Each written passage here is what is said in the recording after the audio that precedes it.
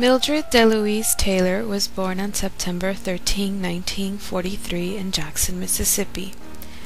A few weeks after her birth, racial segregation and heavy racism in the South prompted Taylor's parents, Wilbert Lee Taylor and Delitha Marie Davis Taylor, to move Mildred and her sister Wilmer to the northern state of Ohio. Despite the family's move away from the South, strong family ties to their extended family in Mississippi caused Taylor and her family to make routine trips back to the South. These trips would prove to play an integral role in Taylor's writing career. It was during these trips that Taylor would listen to family members tell stories of their ancestry.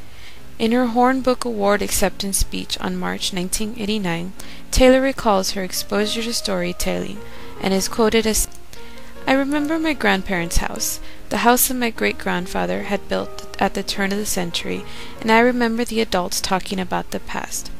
As they talked, I visualized all the family who had once known the land, and I felt as if I knew them too." Many of the stories told were humorous, some were tragic, but all told of the dignity and survival of a people living in a society that allowed them few rights as citizens and treated them as inferiors. Much history was in those stories, and I never tired of hearing them. It was these stories that would inspire Taylor to become a writer. Her desire to become a writer would continue on through all of Taylor's years in school. In 1961, she received her high school diploma from Scott High School. She then attended the University of Toledo, where she received her degree in 1965. Taylor next joined the Peace Corps and spent the next 2 years in Ethiopia, where she worked as an English and history teacher. Her experiences in Ethiopia further influenced Taylor to write about her experience and those of her family, but more importantly about the plight of the African American in the United States. After receiving her master's degree in journalism from the University of Colorado, Taylor settled in Los Angeles, California, and began her career as a writer. She published her first book in 1975 entitled Song of the Trees. Using some of the same characters from Song of the Trees, Mildred D. Taylor next published Roll of Thunder, Hear My Cry in 1976. The book would go on to win the Newbery Award Medal in 1977. Roll of Thunder, Hear My Cry is set in the deeply segregated Mississippi during the 1930s. It follows Cassie Logan, her two brothers, Christopher John and Little Man, and her mother and father as they struggle to hold on to their own little piece of land. The book is told from Cassie's point of view. She is the second youngest child in the family and has a quick temper.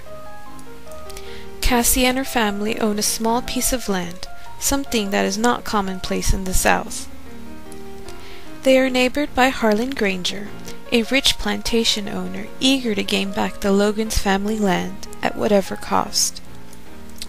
In the beginning of the story, the Logans, along with the other African American families, are shocked to hear that a black man has been killed by a lynch mob. Even more terrifying is the reality that no one will be brought to justice for the murder. As the story progresses, the Logan's family friend, T.J. Avery, befriends two white boys named Melvin and R.W. Sims. Together they develop a reputation for committing petty theft and other small crimes. The father of Melvin and R.W. Sims is a mean shop owner. Since it is the only store in the surrounding area, sharecroppers are forced to buy supplies from Mr. Wallace. Since times are tough, the sharecroppers are unable to pay in cash. Instead, Harlan Granger, the owner of the land that they sharecrop on, pays their tab. The sharecroppers are then forced to pay off their debt by working on the land, ensuring that they remain forever working on Harlan Granger's property, unable to pay their debt. When it is discovered that Mr. Wallace had also been responsible for the burning of the black man in the beginning of the story, the Logans decide to take a stand. The Logans decide to boycott Mr. Wallace's store. They also begin to convince the other sharecroppers to boycott his store in order to shop in Vicksburg.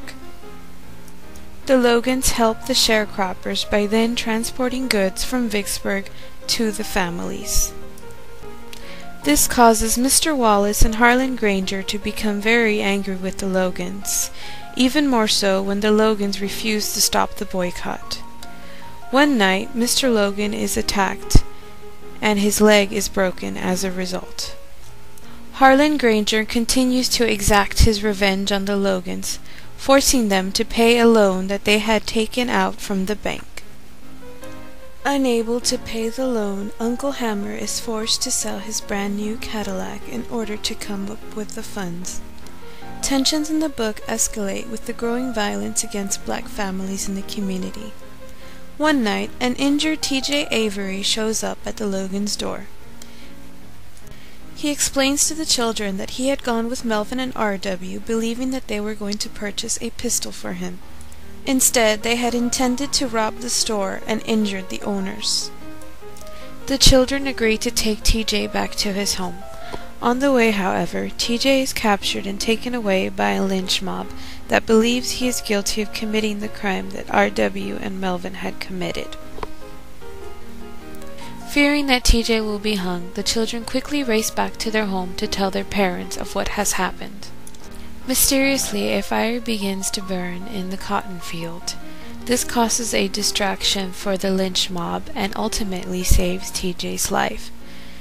Cassie later discovers that her father had set the fire in an effort to save TJ's life. The book closes with the community, black and white, working together to put out the fire. Unfortunately, TJ is arrested. Mildred would continue the story of the Logans with her next two novels. The next novel, entitled Let the Circle Be Unbroken, picks up where Roll of Thunder Hear My Cry ended. TJ is tried by an all-white jury. Although he is wrongly convicted, the jury sentences him to die. Using the characters in the novel, Mildred presents the reader with many of the social problems that African Americans faced in the United States as a result of racism and segregation. Their inability to form unions, dismal working conditions, and unequal opportunities for African Americans. In the next sequel, The Road to Memphis, Cassie is now 17 years old. During the Logans' family trip with their friend Mo, Statler Ames, a local racist, begins to insult Cassie and her two brothers. This angers Mo, and he beats on Ames and his two brothers with a crowbar, knowing that Mo, like TJ, would not be given a fair trial because he was black. Cassie and her brothers drive Mo to Memphis, where he will be safe. Using primarily African American characters, Mildred D. Taylor writes extensively about many of the same themes, including racism, prejudice, injustice, and the power of a united family. Her books are written from a first-person point of view. The characters that she uses throughout her works are modeled after many of her own family members and acquaintances. Her work entitled The Land serves as one such example. For inspiration, Taylor used her great-grandfather as a model. Her grandfather, like Paul in the story, had also been the son of a plantation owner and black slave. He too endured much strife in an effort to purchase his own piece of land. Due to her realistic portrayal of events that occurred pre-Civil War and post-war, Mildred D. Taylor's works can be classified as realistic fiction. Taylor has won a multitude of awards throughout her career. To date, she has been awarded the Coretta Scott King Award 4 times. This award is presented annually to an African American author for a, quote, outstandingly inspirational and educational contribution. In 1988, she was also honored by the Children's Book Council for her body of work. When describing her work, Taylor states, "My stories might not be politically correct, so there will be those who will be offended. But as we all know, racism is offensive. It is not polite, and it is full of pain.